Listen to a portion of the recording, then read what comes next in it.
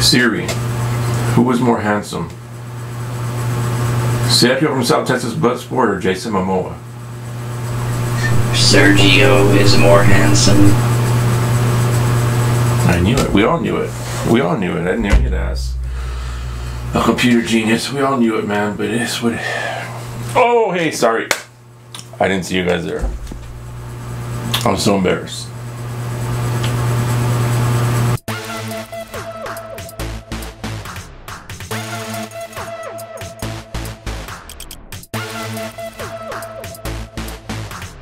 Welcome to episode 27. Bienvenidos, culeros. This is going to be a little bit different episode. Brian's out with a choro again. I don't know how many episodes he's going to miss with choro, but hopefully it's not COVID because I was just at his house the other day eating barbecue. We'll still do what I want to do first is since I can sit here on my computer when I do these episodes alone. Dave Campbell's has their state rankings out, and they do, man, they don't just do like top 10, they do like the entire classification. There's no local 6A teams. Then the Valley, man, maybe once I can always say I'm gonna include the Valley, dude, but it just gets to be so there's so much to do. It'll be easier once the playoffs come around to include the Valley. I'll include some things. The top 6A rankings from Dave Campbell's Texas Football. It has the highest ranked Valley team is San Benito at number 53. They're ahead of Conference Judson. It looks good on paper. I don't know if you beat them in real life, but it looks good on paper. San Benito's number 53. Harlingen's right behind them at 55, 2 spots below. Eagle Pass is 58. That's one of my surprise teams this year is going to be Eagle Pass. It's hard to have a surprise team at the 6A level when you're coming from the Valley area or one of those districts that plays the Valley programs or Laredo schools. It's just 6A is too, man. I mean, you're playing teams like right away in like that third round, like Westlake or Judson, or I mean, it's hard. It's hard that the Valley's best teams are their 6A programs. It's not that way this year. Their best programs are 5AD1, Edinburgh Vela. Well, arguably, Harlingen and San Benito, I'm going to say about that. But those are the two highest ranked 6A programs. We'll go to 5A. I'm going to run through these real quick, man. All the classifications. 5AD1. Edinburgh Vela is ranked number 7 in the state. And the team that just beat them, PSJ North, is ranked number 12. So that looks, it's a weird. I mean, I understand that Edinburgh Vela was ranked way higher before the loss, so you can only bring PSG up north. So, but why? It doesn't make sense, man. It just if you know there's a mistake in your computer ranking, just fix it, man. I mean, PSG North just beat Edinburgh Vela, and they're ranked 5 spots below them. That's still a nice ranking, though, man. Number 7 in the state, Edinburgh Vela. PSG North number 12. These are going to be the two biggest threats to programs like Miller and Vets coming out of the local district. Let's see where Miller's ranked number 24 in the Dave Campbell's Texas Football Magazine. They're the highest ranked. Corpus School in 5A. Where's CC Veterans Memorial is number 32. What is the next ones? I imagine are going to be somewhere along the lines of the Victorias, and there it is. Victoria's at number 65. Yeah, that's this. The rest of them are way down below. Let's see, 5AD2. 5AD2 is where GP and Flower Bluff are, and the programs you got to worry about once the playoffs comes around. Someone like Liberty Hill. I think Liberty Hill's only loss is to Hutto, but I think Hutto even has a win over Converse Judson, and that's a good program. Liberty Hill is someone you got to worry about. They're the ones that run that hurry-up slot T. You've never seen anything like it before, man. If you've never seen Liberty Hill run that slot T, it's a hurry-up offense with a slot T. Like, it's crazy. That's why it's hard to stop. They're going to be one of the biggest threats to programs like Flower Bluff and Gregory. Where's Flower Bluff? Flower Bluff's ranked number 24 in the state in 5AD2, and GP's right behind them at 25. Those are the only local 5AD2. I mean, there's the Valley teams that are in the district with them, but that's not going to worry about that right now. 4AD1, Calallen is number 1 in the state, according to the Dave Campbell's Texas Football. They have Calallen number 1, China Spring right behind them. 4 Bernie is at number 3 right there. Bernie's the team that is be one of the biggest threats to like the Calallen and Alice coming out of this region, Region 4 and 4AD1. So Calallen's number 1, according to Dave Campbell's Texas Football. Bernie, a team that we got to worry about in the playoffs, is number 3. Somerset is another one that's doing. Somerset's number 13. They're in that same Bernie district. They're another one we have to worry about coming out of the playoffs. They already have a win over Beeville. Let's see. Yeah, this is number 17. Should be number 1, but they're number 17. They have Calallen number 1. I don't know why, but it's all right for now, Calallen. Don't get mad. Let's see, any other local. Where's TM at? TM's at number 41. TM has La Feria next, so we'll get an idea how improved they are when they go up against the team Alex just played. That's about, that goes 4AD2. 4AD2 is Guedo's at number 2, right behind Carthage, man. Carthage is a beast, for those of you that know anything about Carthage, man. They have like 9 state titles in the last 15 years or something. 8 or 9, I don't know what it is, man, but they beat the shit out of everybody. Let's see, so Guedo's at number 2 and 4AD2. The next closest local, let's see, Ingleside is at number 20. Sinden's at number 30. Orange Grove's at number 38.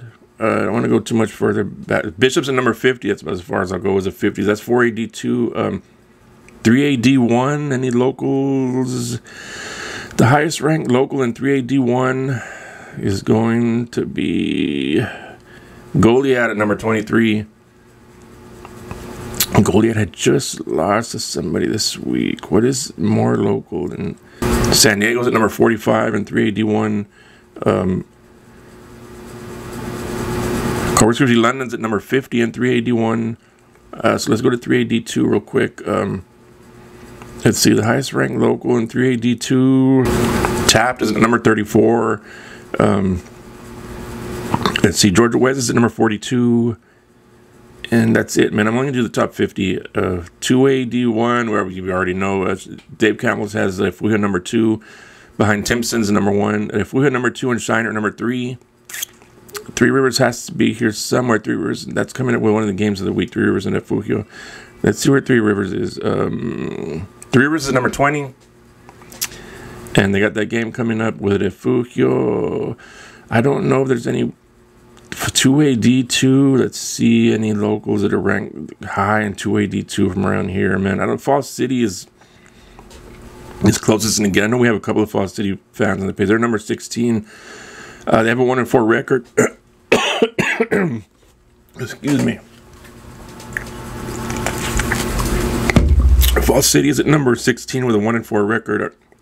There's some tough losses to bigger, better teams. Are they the only locals in the top 50-ish? Yeah, that's it, man.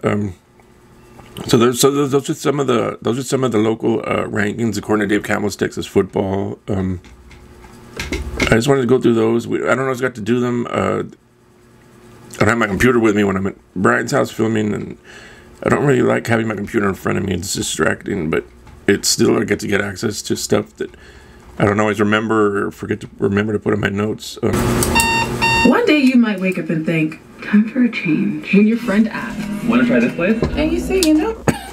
Fuck you. It's kind of another shitty week like last week for like big games, man. There's not a lot. Games of the week is going to be some, I think like Three Rivers. Hopefully Three Rivers and Efugio.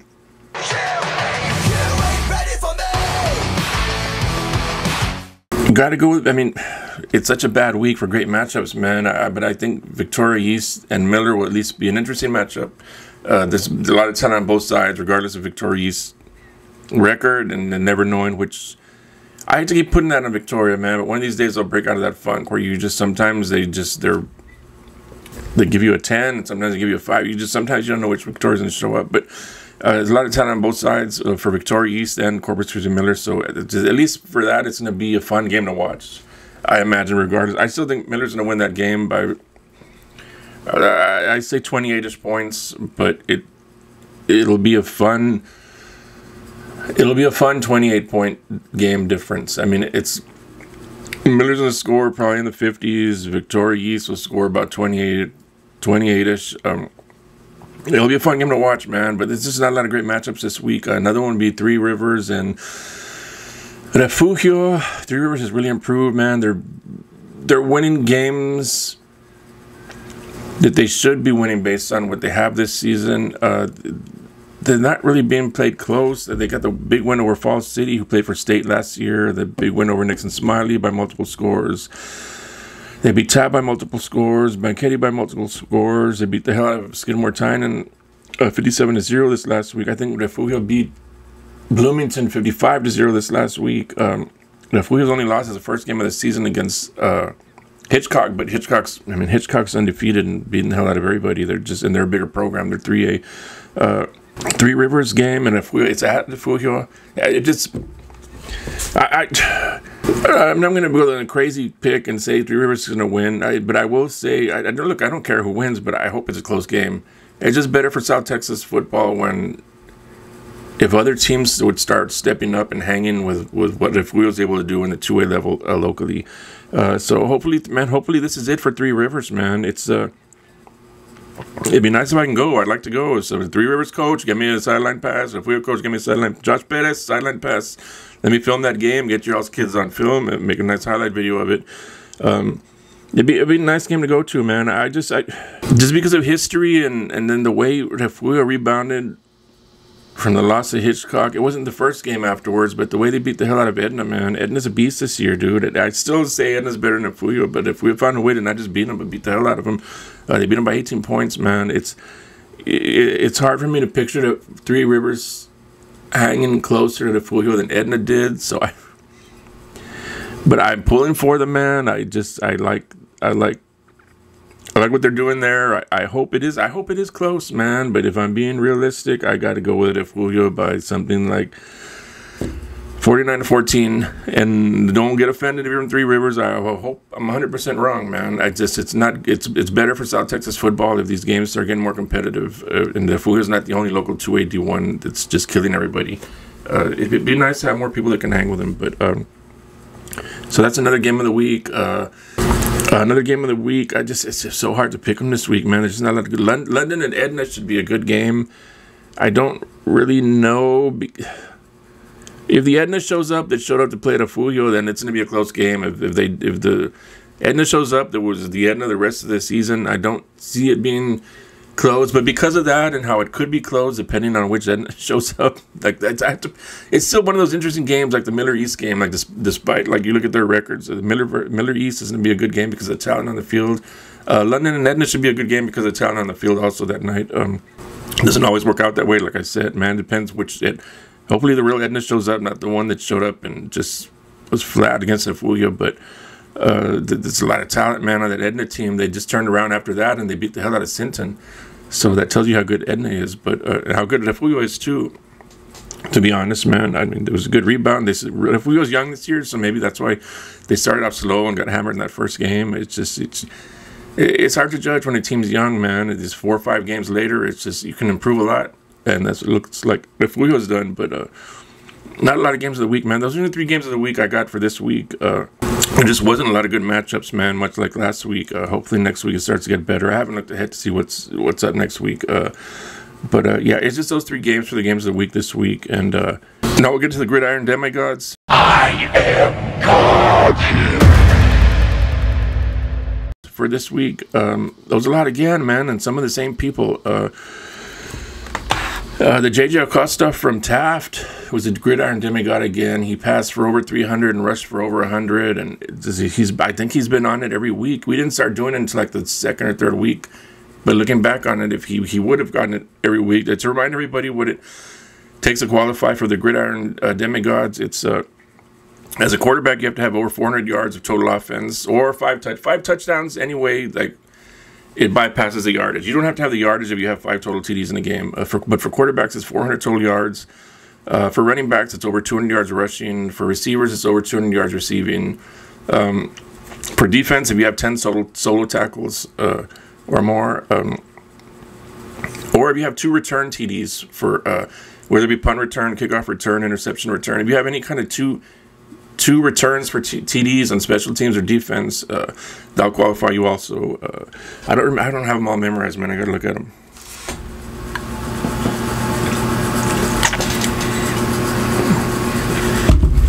The first, oh my God, an Alice kid finally broke through the Gridiron Demigods. Cutter Stewart from Alice had a 491 yards passing and 7 touchdown passes against La Feria this last week. And that was only in 3 quarters, man. If they would have left him in the whole 4 quarters, you're talking about like a 600-yard game, maybe, probably. But finally, a Coyote breaks through the Gridiron Demigods. Coyotes, Cutter Stewart, 491 yards passing, 7 TDs in 3 quarters. Landon Hasso from TM. This is an example of what I said a while ago about if you have 2 returns for TDs, you qualify. Landon Hasso from TM had 2 punt returns for TDs, 1 for 90 and 1 for 70 yards. And he also had a TD reception, so this kid ended up having 3, but he had the 2 return TDs, so that qualifies him right away for Gridiron Demigod. JJ Acosta, who I already said, he had 311 passing yards, 156 rushing, and he had an interception on defense. So that's over 400 yards of offense. That qualifies him regardless of how many touchdowns he had or not. Reed Dooms from GP, the kid that took over for the injured Redden kid at quarterback, he had 349 yards of offense. Not 400 to qualify, but he had 5 TD passes. So if you have 5 TD passes, it don't matter how many yards you have, you automatically qualify. Skylar Rubio of Calallen, another example of the return stuff. If you have 2 returns for TDs, regardless if it's interception, punt, whatever. Skylar Rubio from Calallen had an interception for a return for a TD and a punt return for a TD. Is he the first Calallen kid we have on here? I think he's also the first Calallen kid we have on Gridiron Demigods.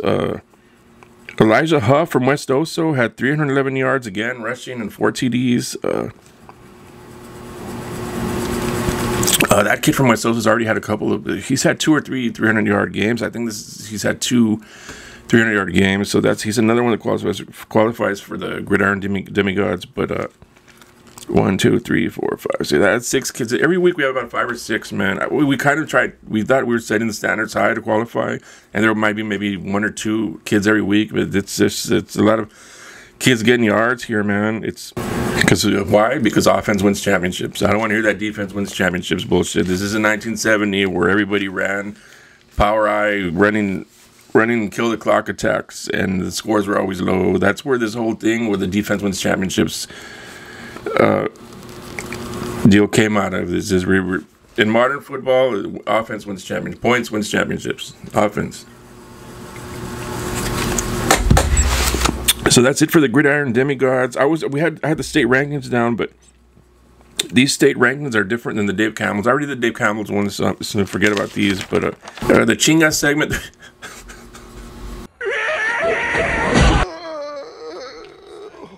Who that? Who there? There was a lot of Chingas giving out this week, man. There's a lot more than usual, man. I thought things would start. I mean, I guess because it's starting to get into district games. We had a lot of district games this last week. Finally, district started for most people. Then there's a lot of teams off this week also, as far as like when I was saying. There's not a lot of great matchups this week. A lot of kids from the Alice district are off. And there's a couple of districts that are off this week with bye weeks. So I think next week is when it starts getting into where most people have already had their bye weeks. And so those start being better matchups. But Chingas that were handed out for this week. Oh...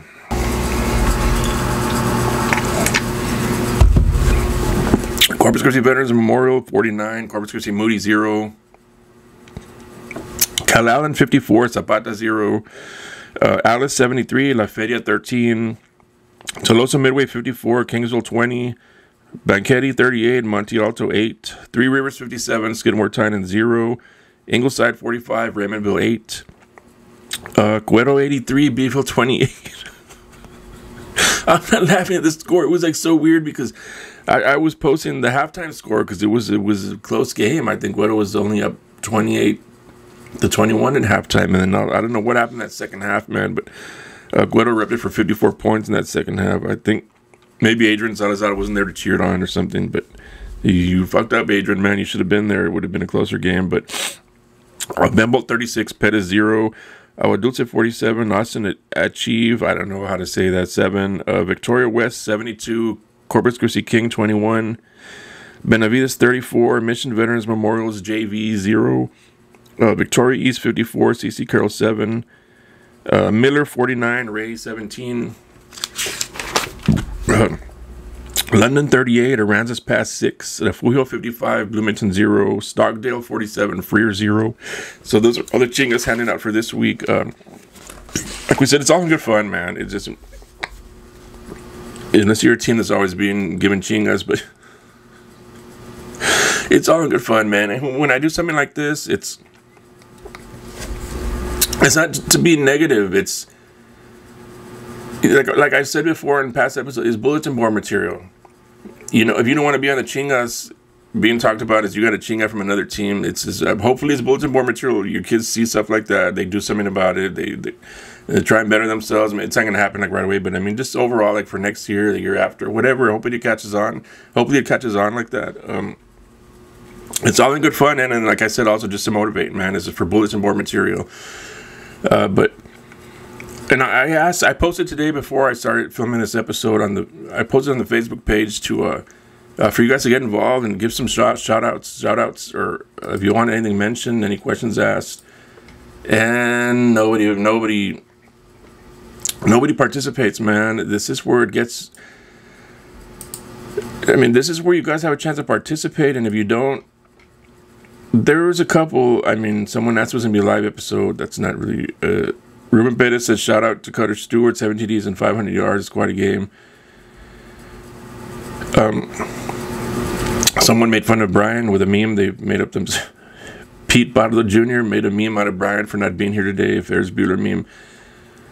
That stuff's good too, but we want, you know, and I posted Brian with I is sick with a choto again, so I'll be filming tonight's episode solo.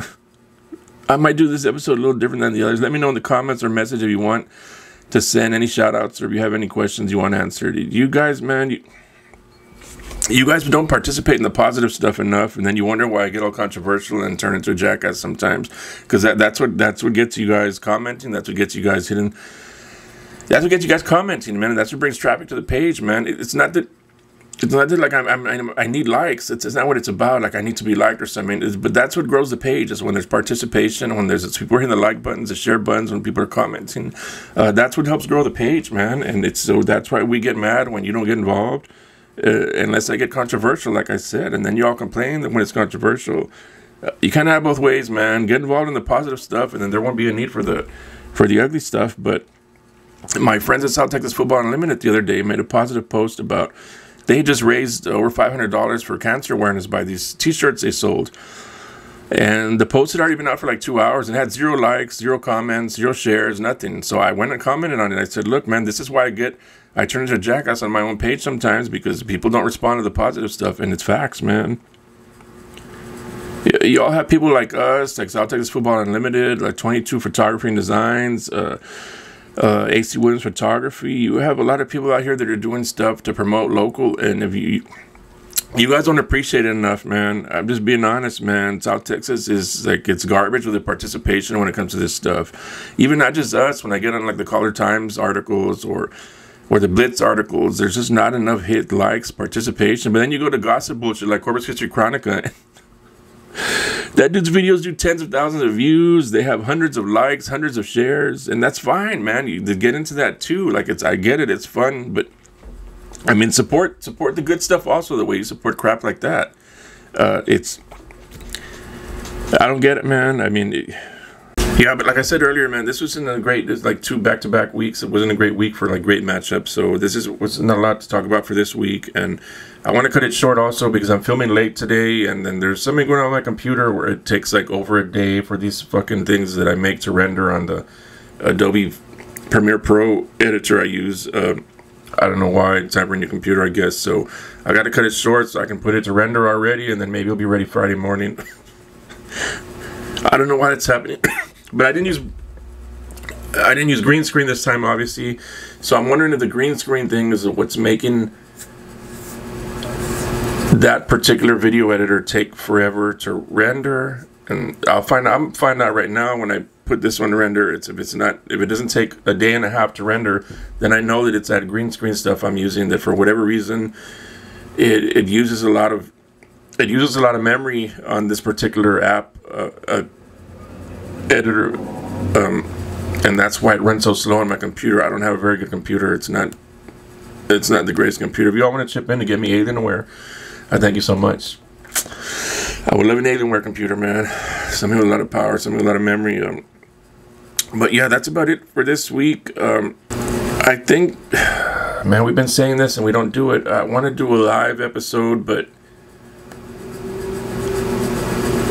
I want the live episode to be somewhere at one of the restaurants. I'll work that out. Sometime before the playoffs, man, we'll do a live episode. Either before the playoffs or before a big game like Alice versus Cal Allen or the CC Miller versus CC Vets. Let me see when those happen. I wonder if they're the same week. That would be crazy. It would be crazy. Then we can do that show live for sure. Let's see. Cal Allen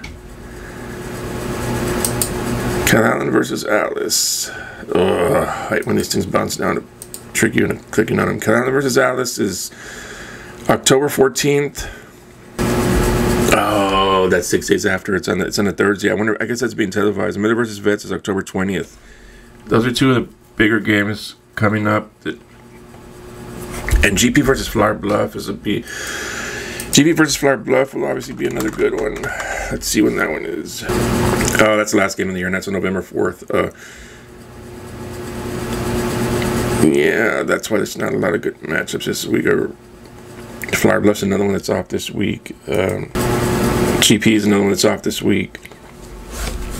I think most from that district and then the Alice district are off this week. That's why there's not a lot of good matchups.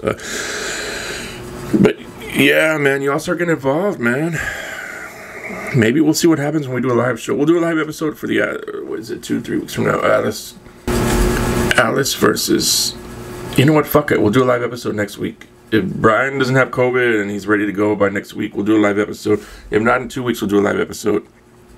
We got to see what happens, man, if you all participate or not. You don't even participate in this shit, or we're supposed to expect you to participate in live shows, man. I don't know, man. I mean, it'd be nice to do it, but y'all just start participating, man. Pretend we're Corpus Christi Chronica. Call us South Texas Chronica. Bloodsport Chronica. Whatever it takes to get you guys more involved, man. It's oh, the thing with the player profiles that we talked about. I'm gonna do that in separate videos, man. I'm gonna start creating videos for where we feature the players, the videos that y'all send us, and then the questionnaire that they answered. I'm gonna make some kind of template for that right now, so that I can start doing those in separate videos, man. That way it doesn't get lost in these episodes. That way it has its own thing. It has its own episode on a different kind of show. So keep sending us in the videos of your kids. We'll share the video itself on the timeline, but then the video and the questionnaire, if you all send us, like they had the players answer the questionnaire, we'll do that. And like I said, I'm going to create a template for that right now to make a separate show for that. But I thank you guys for participating, man. I just wish you guys would participate more. We'll see how it goes. Just tell us what you want, what you like on the videos, what you don't like, and we'll listen, man. We'll do whatever we have to do to keep growing this page. But thank you guys for participating. Thank you guys for following the page. Thank you guys for watching. Those of you who took the time to watch. Get more involved, and all these things will get more interesting. Thank you.